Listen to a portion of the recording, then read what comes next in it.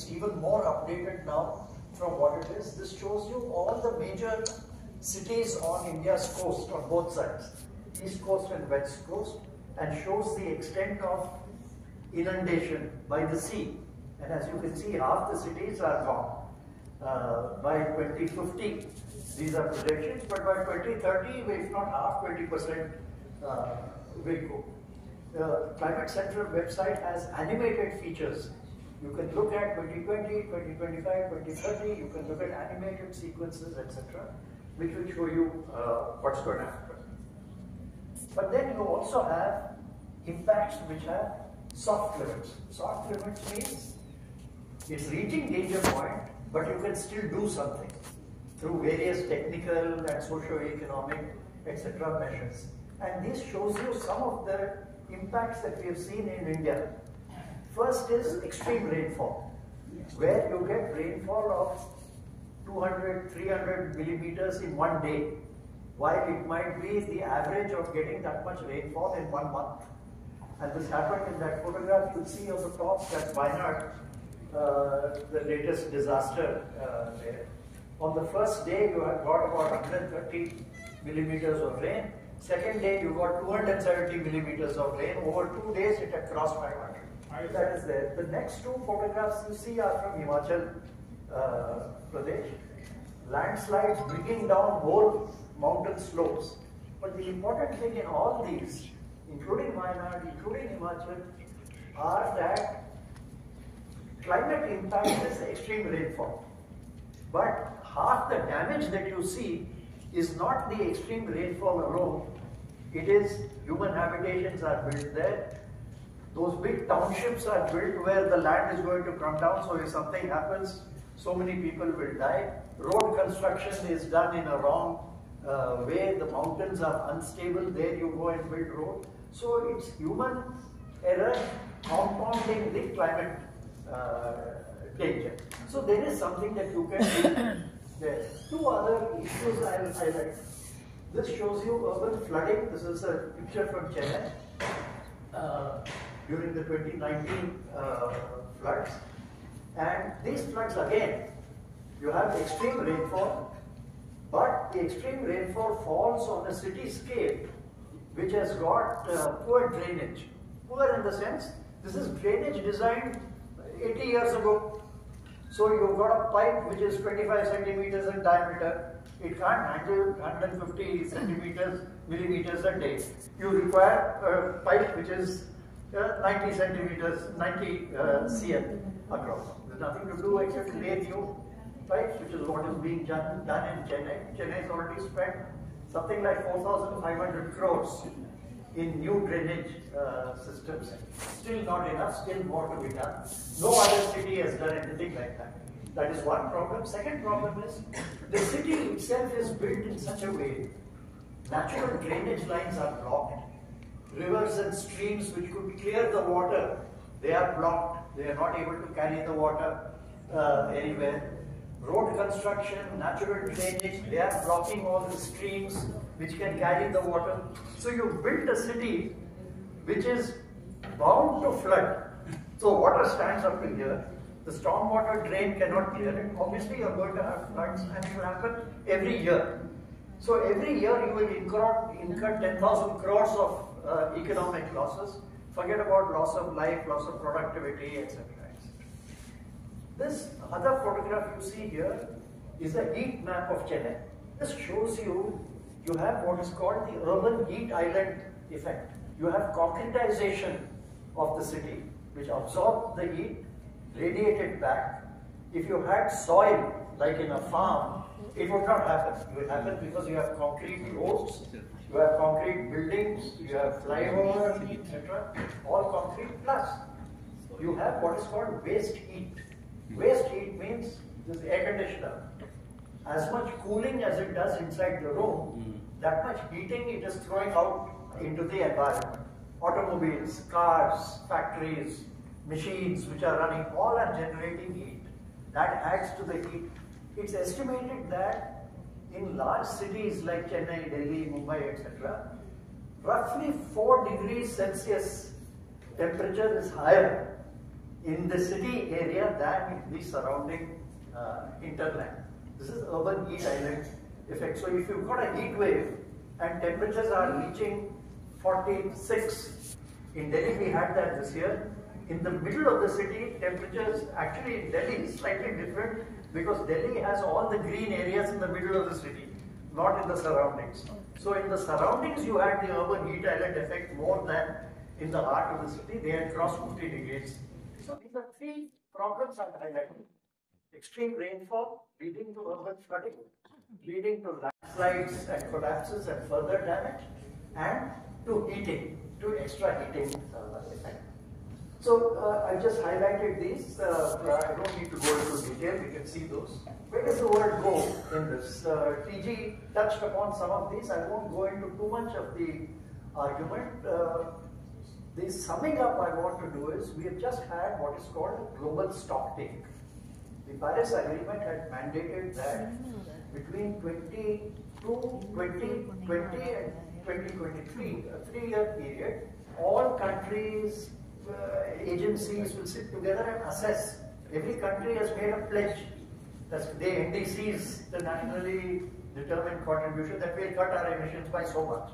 Every country has said that. Where do we stand now after all these countries have said? We have taken stock of all that. And while the target is that we should reduce current emissions by 40% by the year 2030, we are far short of that. And we have a gap of about 14 to 15 gigatons, that's a billion tons of carbon dioxide, which we still need to cover, and which we are nowhere near doing right now.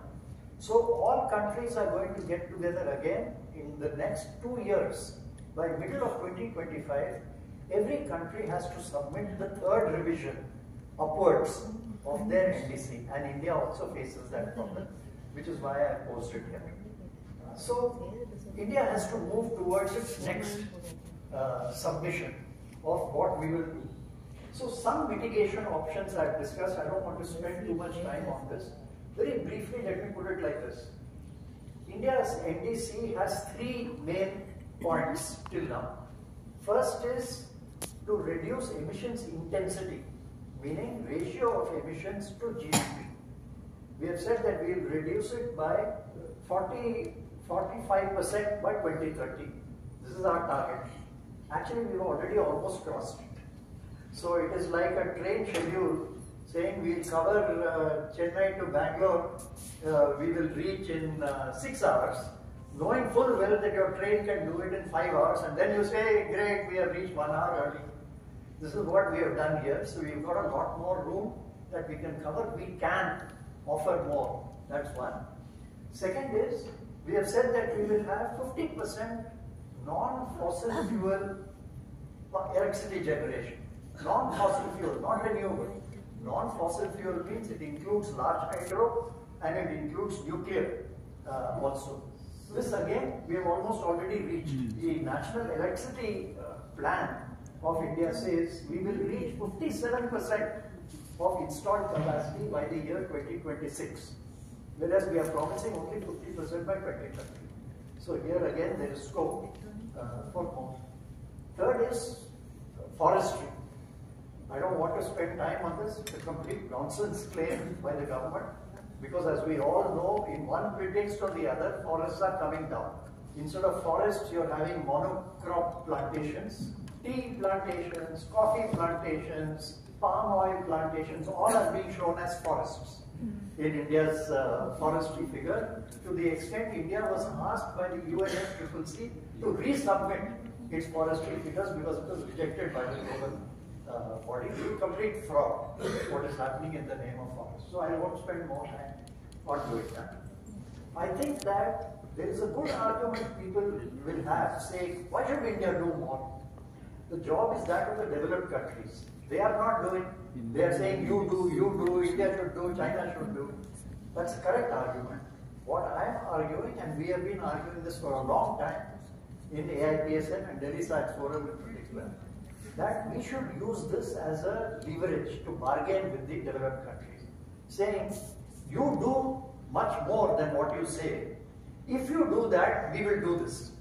put it in the table as a condition that I am prepared to do this if you do.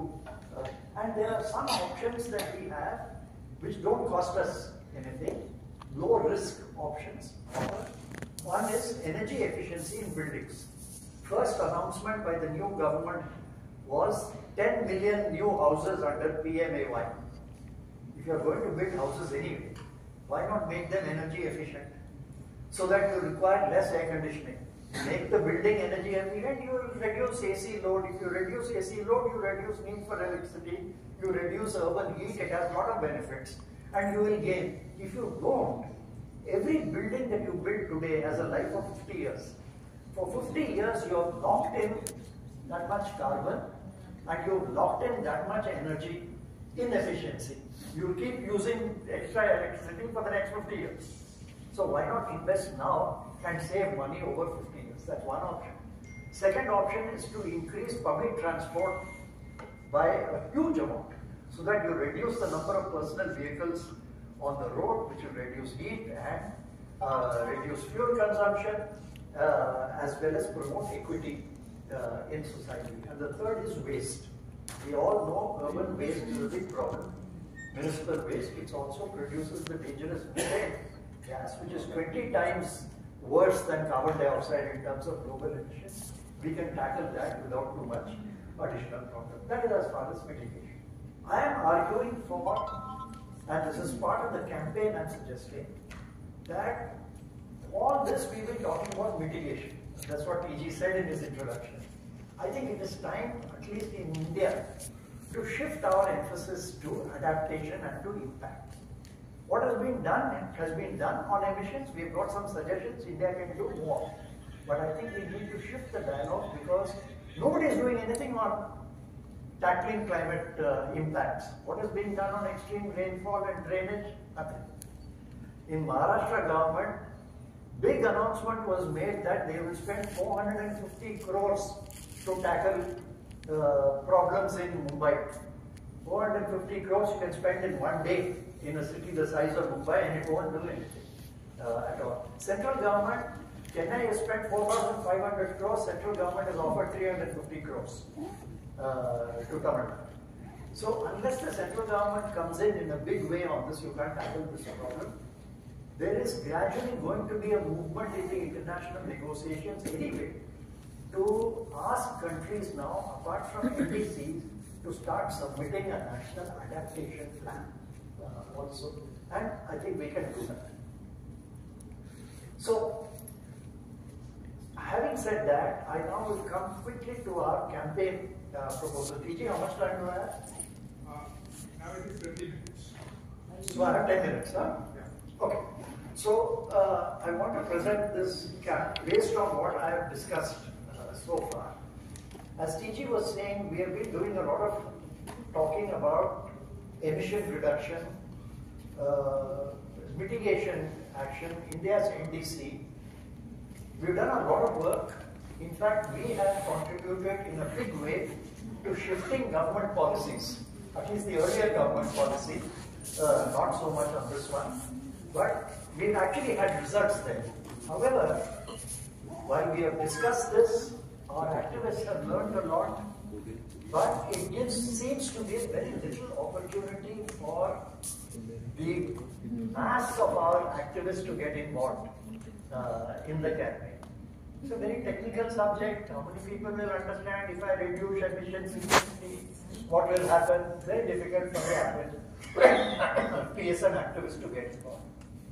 Now, the issue of climate impacts has come in such a way that we can actually evolve a campaign which will involve the mass of our activists, and I'd like to suggest that. I've already presented this, just like this camp, in the camp held in Delhi for the so-called Hindi-speaking states, which is a misnomer, because it also includes Maharashtra, and Punjab says, don't call us if you're having a camp for Hindi-speaking states. We are not Hindi-speaking. So, but anyway, for the groups who feel fairly comfortable with Hindi, that workshop, I presented it there. Yeah, so this is what I was saying earlier, that why this thing is needed, and that we can now do something which can enable mobilization of the bulk of our PSN activists. Now, what is this campaign that I'm suggesting? This is an outline. The first is that we focus on extreme heat and heat waves. Why do I suggest this? Because this affects the whole country. Extreme rainfall will happen in A, B, C, D place, but extreme heat takes place throughout the country, and we've seen that every year. It starts around February, March in the southern states, and then gradually moves upwards. Middle April, it goes in the middle of the country. By May, June, it goes to the north and covers the whole country. There, by which time the monsoons start. We can also add other campaigns.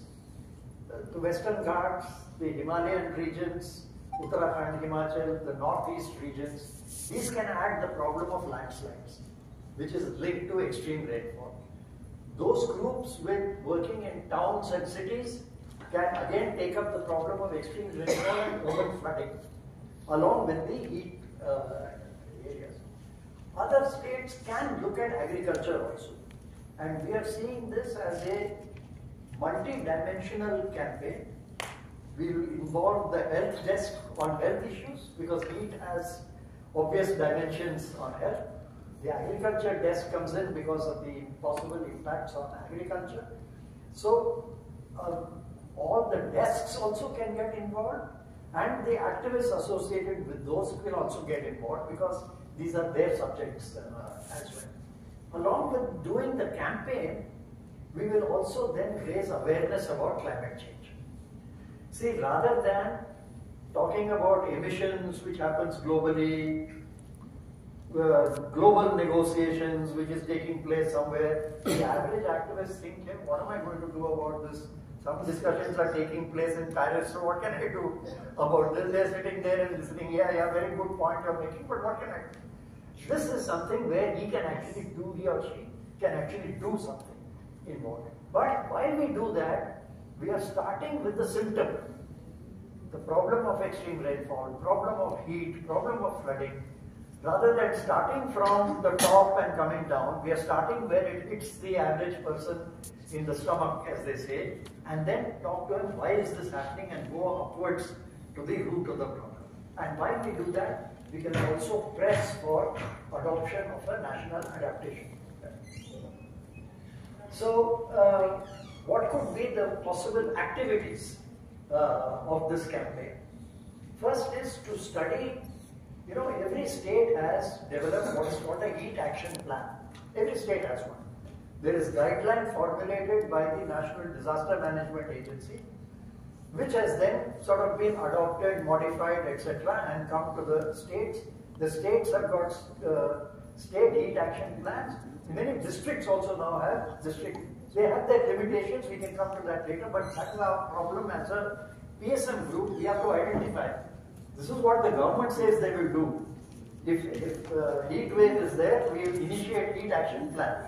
But what will it do? What are the limitations? What does it say? Can it be looked at differently? There are many points on that. We can discuss those later.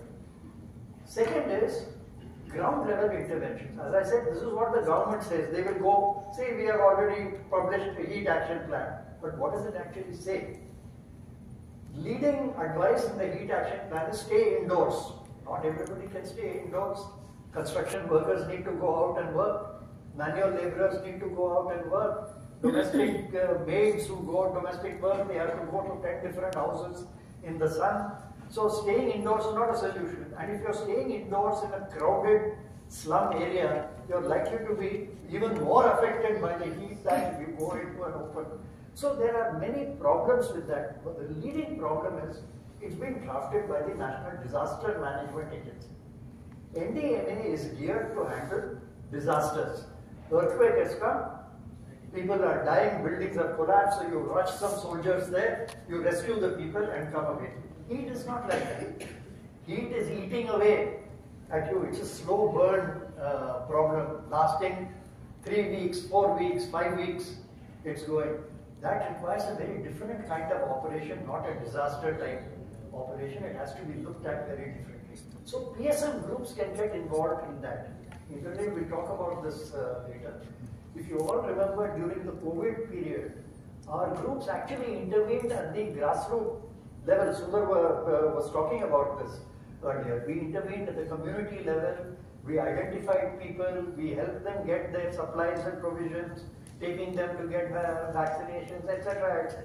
We can do those kinds of intervention at the community level itself with regard to heat, while we also interact with government, with the health department, with others who are supposed to activate in the level of, then we can ensure or move towards protection for construction workers, other manual laborers. What can be done to protect them from the extreme heat? One of the guidelines, for example, is, can we say construction work should be stopped between 2 and 5 p.m. 2 p.m. to 5 p.m. construction work stops. Shaded areas are provided, workers go there, drinking water is there, then they can come out and continue from 5 till 8 o'clock when the weather is cooler, rather than work from 10.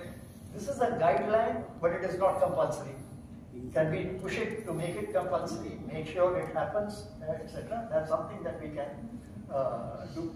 And then we can work towards advocacy for long-term measures. These are not covered in any heat action plan, particularly. Can we do anything to reduce the urban heat island? I told you it raises temperatures by 4 degrees. Can we prevent that? Can we make sure that in a city temperature does not rise by more than 1 degree? What are the measures required for that? Greening of the areas, having more water bodies, having permeable surfaces rather than reflective concrete in the buildings. There are many measures which are possible, and what all can we do about that? This is the urban heat island again. I just want to draw attention to one thing, which is it's called a heat index chart. Why I am talking about this is, in India we define heat waves in terms of maximum temperature. If temperature crosses 40 degrees Celsius, and if it is 3 degrees more than 40 and it lasts more than 3 days, then heat wave. When heat wave is declared, then immediately disaster management agency comes. But if temperature drops 2 degrees, they'll all go back saying this is no longer heat wave. So we are saying, don't just talk about heat wave, talk about extreme heat. And what a heat wave does not take into account, the Indian definition is humidity. We only talk about 40 degrees Celsius. This map shows you what's called a composite. It's a heat index, the combined effect of heat and humidity. I'll give you an example of Chennai city. The whole of April this year, temperatures in Chennai were lower than in Delhi. But if you take humidity into account and take heat index, 28 out of 30 days Chennai was hotter than Delhi because humidity is combined. Average temperatures in the month of April in Chennai was 37-38 degrees Celsius with humidity more than 60, which then brings it close to 40 plus degrees of high humidity, which is classified by the World Health Organization as close to human survivability limits. We are actually talking about limits to human survival when you take high temperature plus humidity into account. This is a very dangerous, toxic combination that we are dealing with, and that needs to be dealt with in our systems that we are talking about. So this is the heat action plans. These are various gaps in the heat action plans. So responses, this just shows you some possibilities of, you can see there, drinking water provision for construction workers, shaded walkways, just with trees on top or with shade netting, where children go to school, for example, or where open air markets are held. Simple measures which don't cost much money, which can help people to cool down and work. These things can be done. Provision of ORS at strategic places, especially where there is more pedestrian traffic, etc. Can heat be reduced? Yes, through more green cover, urban forests, various things. And if you do these, it can help in absorbing carbon dioxide, in cools down, it reduces air pollution, and it improves health and well-being. So there are multiple benefits that you will get by doing this. One other issue, the lady there was asking for temperatures in the hall to be cooled down because she felt the air conditioning was set too low. In India, we are not conscious of this at all. In fact, we like air conditioners to be set low because we think, hey, when it's hot outside and if I feel cold, that shows how comfortable I'm getting. I come from Delhi, and in Delhi, people actually say, when I was growing up, we didn't have any of this air conditioner, nothing like that. Now I have. So let me enjoy it. And I enjoy it when temperature outside is 45 degrees, and inside the house, I've got a blanket over me and I'm shivering. Then I think, now I'm enjoying the air conditioner. If you go in any Shatabdi, Rajdhani, whatever train, you'll find the same thing. People, ladies come in with shawls because it's so cold. This is not just a problem, but it's a huge problem. And the reason I'm saying that is, suppose our temperatures normally in ACs here are set at 20, 21. You can set it with a thermostat. All of you have remotes at home. I'm sure your AC, you'll be setting at temperatures. Most homes, they set it at 21, 22, like that. It should be in 26. There are countries where in Shanghai, in Seoul, in Tokyo, they have made it a rule. All government offices, all commercial buildings, you cannot set your AC thermostat less than 25 degrees Celsius. You must keep it at least at 25, if not more. If you do that, you will save money because your AC is working less, so it consumes less energy. You save money, it will throw out less heat, so it contributes to lowering the urban heat. So we want a big campaign to be done with government, with commercial buildings, with middle class homes, saying reduce your thermostat, raise your temperature in the thermostat. I am not asking for any great sacrifice by people. I am saying save energy, save money, save the planet. It's a win-win-win situation if you reduce it. We should make this into a mass movement as well as convince the government to do this. But incidentally, the Power Ministry has actually issued a circular this year advocating this, and they are figuring out whether to make it compulsory in buildings, etc., etc. And if you can do that, it's very good. Encouraging exchange of old ACs with new energy efficient ACs. Can you believe in Delhi, this is a private electricity distribution company. It's the probably only surviving company run by Anil Ambani group, which is actually working. That company is offering its customers to exchange their old ACs and take new ones, with the company offering EMI. Why is the company doing this? Because peak load in the summer in Delhi this year was 8,500 megawatts, which the company has to pay money to Punjab, Uttarakhand, Himachal to buy at premium prices. This way, if the peak load can be brought down to 7,000 watts, then 1,500 megawatts, they save money. That's why they're doing it. But again, it's a win-win. They also win, we also win, the planet also wins. So we should be looking for solutions like that, and this is one of the major and to ask. Thank you very much.